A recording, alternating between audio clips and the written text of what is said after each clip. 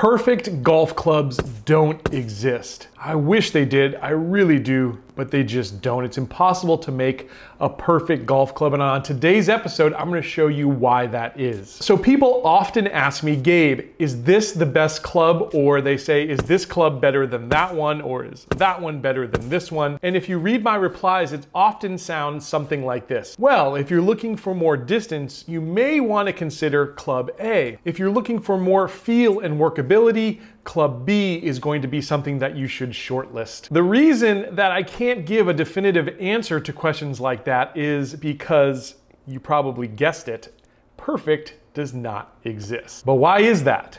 Let me show you. So when it comes to golf clubs and golf club manufacturing, there are two sets of opposing forces. So our first set of forces that really are opposed to each other are going to be forgiveness and what I'll call playability, and this has to do with a number of different factors. I want you to think of these kind of like a lever or a scale. On one side of this scale, you've got forgiveness.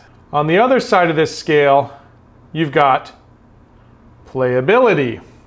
You can either have a whole lot of forgiveness and a little bit of playability, or that scale can tip the other way and you've got just a little bit of forgiveness, but you've got a whole lot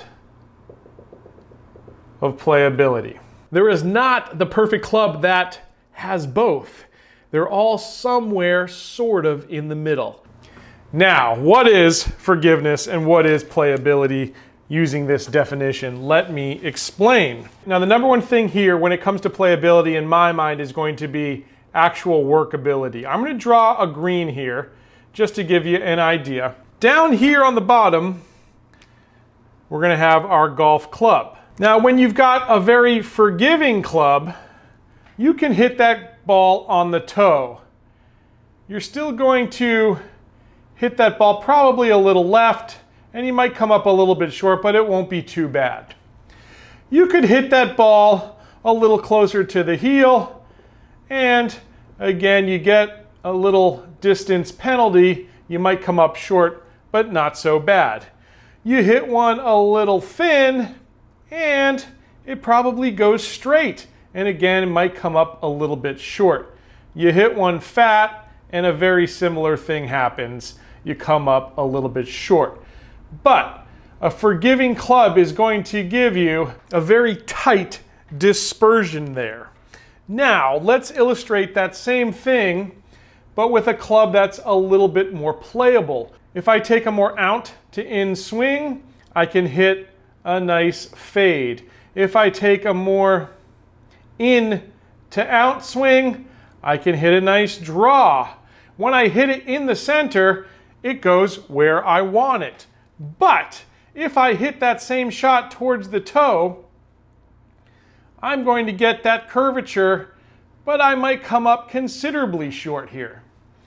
I might hit that ball towards the hosel. I hit that hosel rocket, and it's going over here. I hit that ball a little bit thin on the club face, and it's coming up well short, and now my dispersion here is much more significant. Now, with a club that offers premium playability, let's say we've got a green here, and we've got the pin over here tucked in the left side. You've got a big old bunker there, short and left, which you don't want to miss. And maybe you've even got another bunker long, which you don't want to be in. On top of it, this hole may be a little bit of a dog leg. You might have some trees over here that we've got to avoid. A shot like this is going to call for shot shape. Shot shape means if I take a more inside to out swing path, that ball, assuming I hit center contact, is going to wrap nicely around those trees, curve in, and land near that hole. That's what a playable club can do. The other option might be to take more of an outside to in swing, and maybe we go this way and try to work it around the trees, around that front bunker. That's obviously a more difficult shot, but a playable club is going to give you the opportunity to do something like that. A forgiving club may give you a little bit of workability, but it's probably going to be kind of lacking. And let's say we end up here.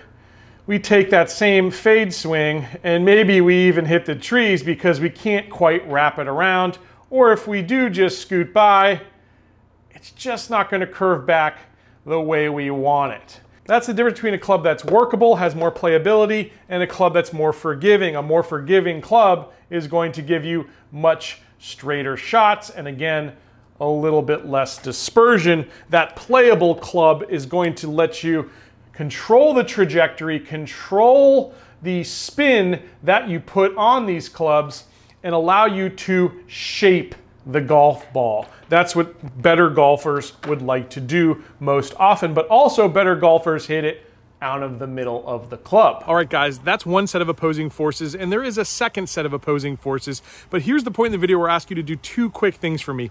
First of all, hit subscribe if you haven't already, and if you have, just share this video with someone who needs to know about it. Number two, check out my friends over at Curated.com who support this channel and who really want to help you find the perfect clubs for you. They may not be the perfect clubs for everybody, but you could find the perfect clubs for you by working with their experts. There's a link down below. So that's one set of opposing forces. The second set of opposing forces, and that is going to be distance versus stopping power. There's really four ways to get distance. First of all, you can make better contact. Hitting the ball and striking it in the center of the club face is going to give you higher ball speeds than when you strike it on the toe or the heel or miss it thin or chunk it. But of course, that is solely on you and being able to practice and getting more consistent with your swing. The second way to gain more distance is simply by swinging faster. Maybe you lift some more weights, maybe you work on your flexibility and you're able to generate more club head speed and therefore the ball goes further. But of course, that is also on you. The third way to get more distance in your golf game is one that our folks in the Mile High city of Denver will attest to, and that is to get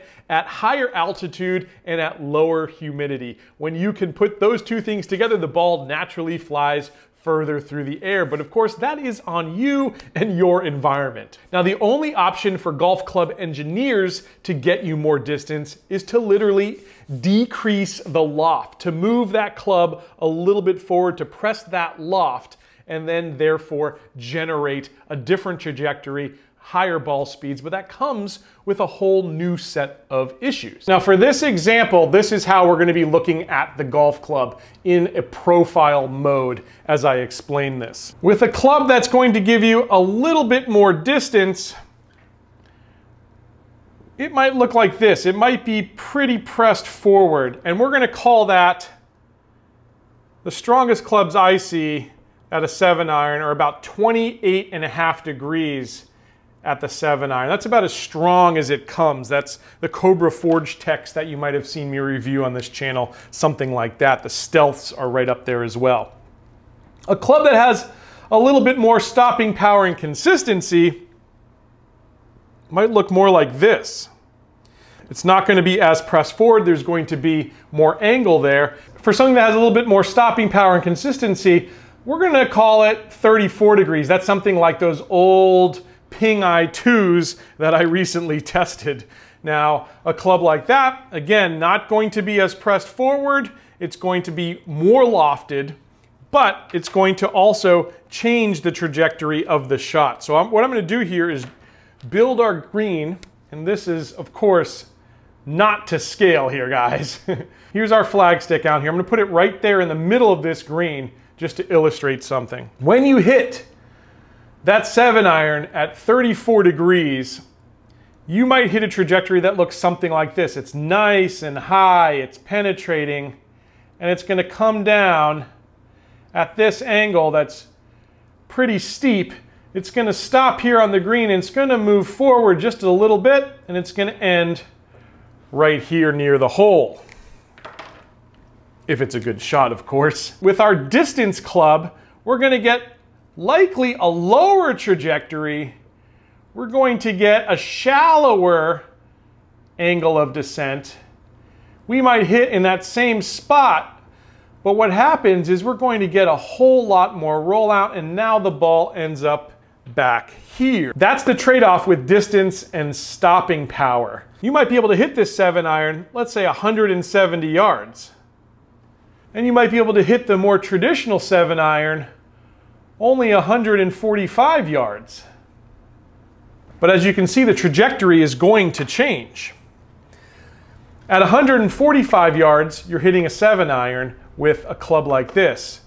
At 145 yards, you're probably hitting an 8 or a 9-iron with a club like this. So that all plays into things because you may be able to find a similar trajectory with that 9-iron now, but you still will lose stopping power. So there's always going to be some sort of trade-off here, guys, and you've got to decide for your game, what is it that you can live with? And that's why the balance of these scales is always up to you.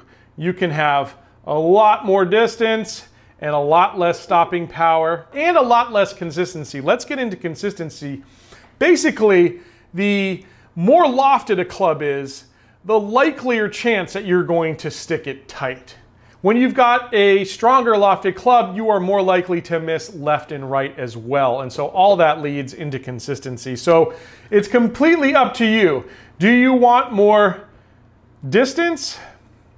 Do you want more stopping power? Or do you want it the other way?